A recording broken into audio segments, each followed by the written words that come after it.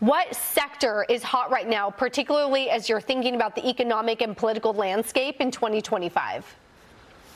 AI, and all the derivatives around there, and the number one derivative is power.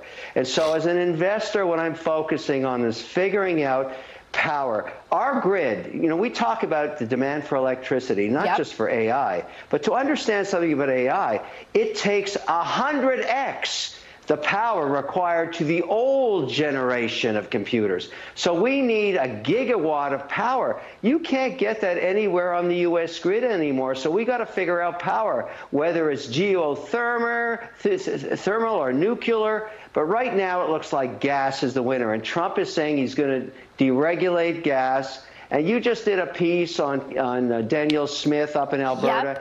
Yep. The reason she's talking it up is she's got all the power in North America right up there. We're going to have to work out a deal with her. She's got the lowest cost of energy anywhere in the world right now. So watch how popular she's going to be in Washington over the next few months.